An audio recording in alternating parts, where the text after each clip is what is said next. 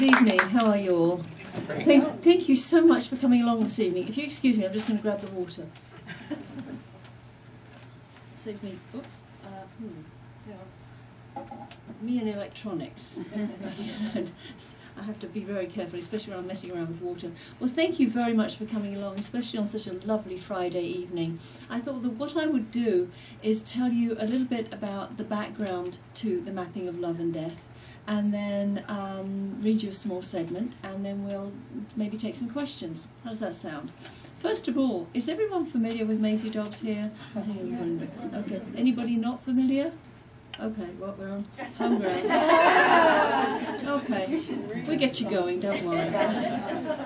Excuse me.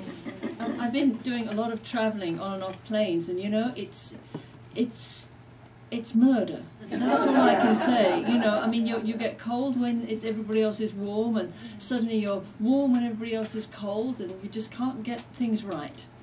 Okay, so let me kick off. One of the interesting things I think about developing a story is that very often the ideas don't all come to you in one fell swoop. There's usually different stages. It was Stephen King, actually, who said that a story is born when two ideas come together. And certainly I've found that, although sometimes I find it takes 3 ideas or maybe more than that, you know. But things come together and there's an alchemy. And certainly with the mapping of love and death, 2 ideas, if you will, 2 of my curiosities came together and there was a fire. And that's why I often think of that first idea, that initial thought, that initial inspiration as being like kindling. But unless kindling has a spark, it's just going to sit there as kindling, all ready to go, but with nothing to fire it up. And you sort of wait and hope that spark is going to happen. Interestingly enough, the kindling sort of was laid in 2003, and it took something else that came along in 2005 for the fire to be lit under the mapping of love and death, and it took me about another 3 or 4 years to write it. So let me talk about the kindling. I've been to the battlefields of the Somme and Ypres, the World War I battlefields, several times now, but my first visit was actually in 2003, and it was part personal pilgrimage, that being because my grandfather was severely wounded at the Battle of the Somme in 1916. He was shell-shocked, gassed, and he had horrific leg injuries. He had already fought at the first Battle of Ypres, and also at what they call Plug Street Wood, and, you know, seen many of his fellow men just mown down beside him. And that really was, those injuries at the Somme were the wounds that sent him home. And throughout my childhood I was sort of very aware of, you know, he was actually an older grandfather because he was not a young dad to my father. He was getting on a little bit when my father was born. And but I remember as a child this man who, such a dear man, but clearly suffering from his wounds. So to go to the Somme Valley was, as I say, part personal pilgrimage. But the other reason was that I was doing some background research for Pardonable Lies.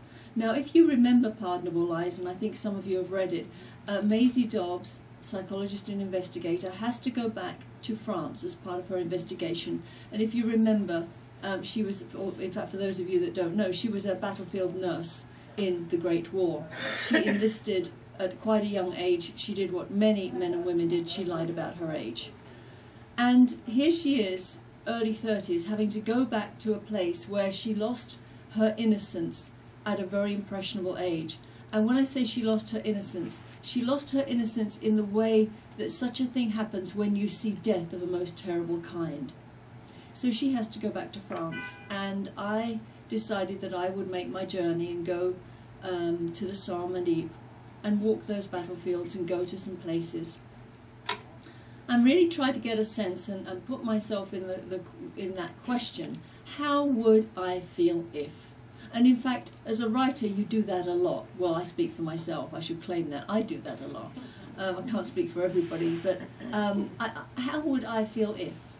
and I try to think of the nearest possible experience I've had to the experience that my character is going through, to try and get a sense of what their emotions might be. And for those of you that have read that book, you'll remember that actually Maisie has a breakdown when she goes to the site of the casualty clearing station where she herself was wounded. And in fact, it was really extraordinary, just as an aside, that Maisie was wounded when the casualty clearing station came under enemy shelling, and I actually found a casualty clearing station cemetery where many of the people died when the unit was shelled. And so that was a really interesting phenomenon for me. But, there's so many things that completely move you when you make that kind of pilgrimage. It's quite an emotional experience. And, if I cried once, I cried 100 times. Growing up in the UK, you have a real sense of not only the Great War, but of course the Second World War, because there is that ongoing sense of lest we forget. On November the 11th at 11 o'clock we observe the 2-minute silence. If you're shopping in Safeway, everybody stops. If you're on a train, there's an announcement and you're asked to please be silent at 11 o'clock. But one of the things that you get used to is seeing war memorials. There's a war memorial in every community, be it a little village, a hamlet, a big town, a factory, a bank, a post office. You'll see war memorials, and sometimes it's just a plaque with the names of the fallen in the world wars. But nothing really prepared me, I think, for seeing the lists of names of the missing of the Great War when I went to the battlefields. So let me give you a sense of that. The Meningate Memorial, 54,000 names of British and Commonwealth troops whose remains were never identified. Thiepval, tens of thousands of names. Tyne Cot, tens of thousands of names. The Vimy Canadian Memorial to the missing, tens of thousands of names. So you're seeing all these names of young men whose remains were never found or never identified, because by the same token you can walk through a battlefield cemetery and you'll see the plain markers, and they'll have on them a soldier of the Great War known unto God, which means that the remains that lie there were never properly identified. And there were two key reasons for this phenomenon. One was that the identity discs, what we call dog tags, that were issued to British and Commonwealth troops were not made of metal. Metal was far too valuable a commodity. This was a time when people were giving up their saucepans, keeping just one to cook their own dinner, because a word went out, we need all the metal you can find because we need to make munitions. People were taking down their iron fences, they were giving up, the water tank and things like that, just any metal that they could. So the dog tags that were issued were actually made of a composite material, and it didn't really stand the test of time on the ground, so to speak. It didn't take long before it disintegrated in the elements. There was a lot of mud around at the time. So you can see after a short, it didn't take long for those dog tags to completely disintegrate.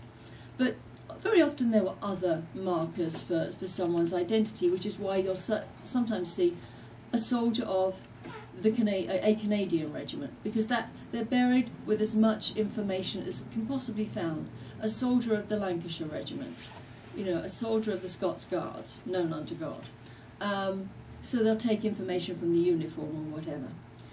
Another reason why so many men were listed as missing was actually down to the conditions, particularly at the Battle of Passchendaele.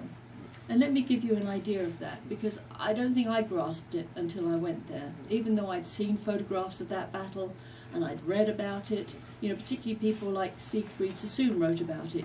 He said, I died in hell, they called it Passchendaele.